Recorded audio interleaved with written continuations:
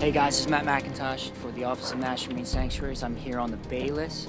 This is a sailboat and it transports a skiff back and forth from San Francisco to the Gulf of the Farallones.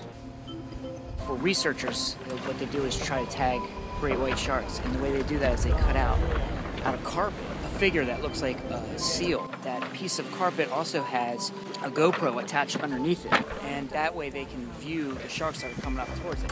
And it lays on top of the ocean. But, you know, back, shark up.